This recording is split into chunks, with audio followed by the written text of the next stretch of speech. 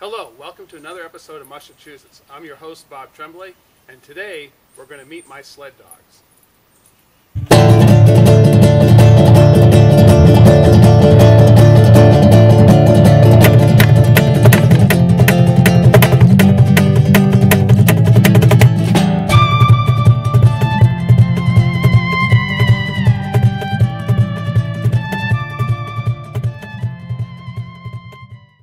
So currently I have two sled dogs. I have Bandit, who's right here. Bandit is a male Siberian Husky. And I have Shiva, my female Alaskan Husky. People tend to be surprised at their size. They're not big dogs. Shiva right here is about 37, 38 pounds. And then Bandit right here is about 42 or 43.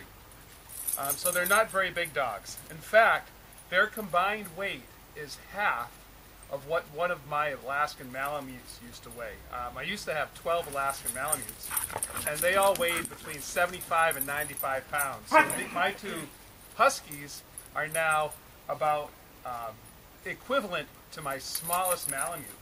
But despite that, they are unbelievably strong.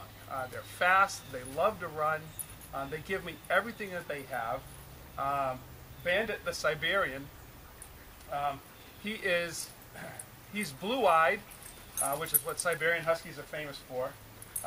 Shiva, my Alaskan Husky, has one blue and one brown eye. They've been in harness. Their first day in harness was less than a year ago, and in that time, I've taken them out either dog sledding or bike joring, or now I've got my scooter.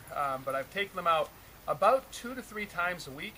And today, when we do our run today, we're going to book log their 700th mile for the season.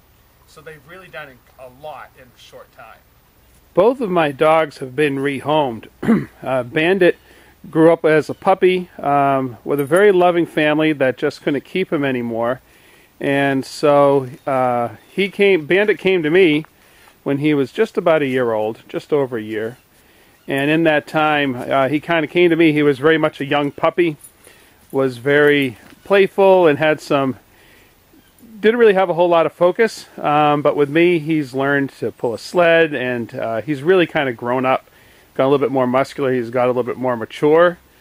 And about 6 months after I adopted Bandit, then I got Shiva. And so Shiva came to me. She was also rehomed. She was living in a situation where her owners really just couldn't provide her with the adequate care that she needed. And she would often leave her home and would live in the woods sometimes for days at a time.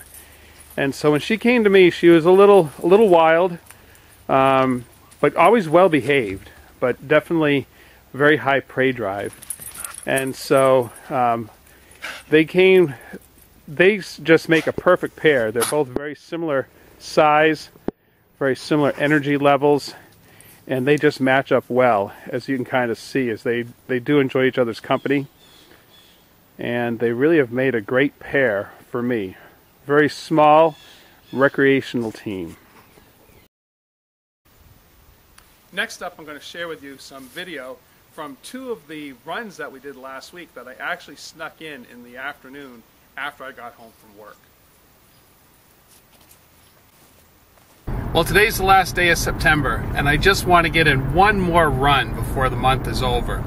So, unfortunately, I had sort of a late meeting at work, so it's the late afternoon right now. It's 5:38, and I don't have a whole lot of daylight left.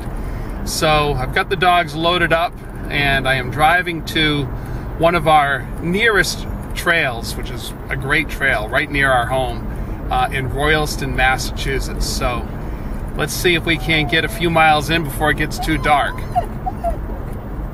Well, here we are at our trailhead, and as I'm just about ready. I got the bike hooked up. I'm just about ready to hook up the dogs. Like I said, this is going to be quick because don't have a whole lot of daylight left, but this is a great trail. I look forward to getting some footage of our run along here. This is a single track, and we go by some beaver ponds. Really, really pretty. So we'll take advantage of light while we have it. Last day of September. Okay, ready? Ready? Alonzi, come.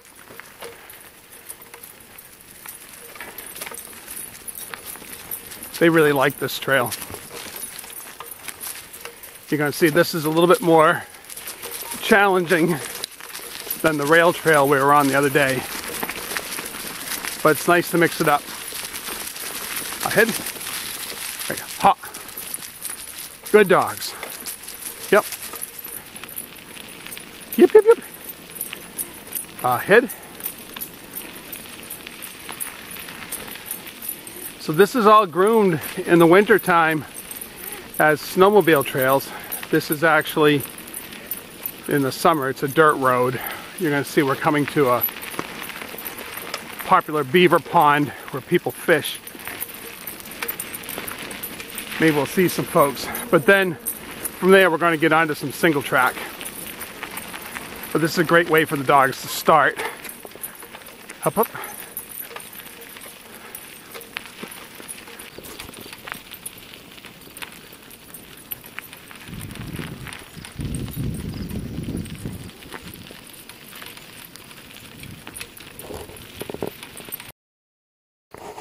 As always, got to make sure you give them an opportunity to cool off. It's about 58 degrees, but still, sled dogs need to cool off in order to kind of do their job. Beautiful place to swim. I wish I could join them.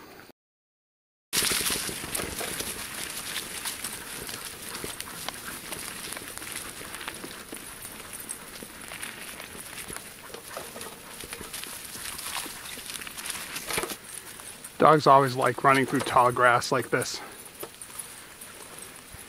Following a power line out here near Lake Denison in Winchendon, Massachusetts. When we're running on these dirt roads, the dogs prefer to run in the grass just because it's easier on their feet. Well, we finished our run. We really did well. Even got them on some new trail today. That trail by the power line was new to them. And now that we're back, I always let the dogs take a little walk, kind of stretch their legs, and just to kind of sniff and take things at their own pace rather than at a running pace. And this tends to, once they get back in the car, they tend to fall asleep right away. So the last run is September. So this is another after work run on Friday late afternoon, early evening, October 4th. And we are running out by the Lake Denison recreation area in Winchendon, just a couple miles, few miles from my house. Dogs always like this run. Again, I'm on a pretty easy, straight, flat run, but I'm looking forward to running them every day this weekend, and we'll get on something a little bit more interesting later. Total miles to come later. Well, we just finished a really fun, about a half-hour run, but really a lot of turns, a lot of loops, a lot of different types of terrain. There was some dirt road, some pine needles, some deep sand, some steep downhills, some really nice flatways, a lot of single track, and they really did well. It was a nice mix. They liked it. And most impressive is they ran right by some bear poop and didn't pay it any attention. So I guess that's a good sign. So second run of the 2019-2020 season, and I'll be tallying up the mileage when I get home. Whenever Sheila finds a bed of moss or fresh snow, she always likes to roll after a run like that. Oh, here she goes again. I guess this place is just the perfect place to roll.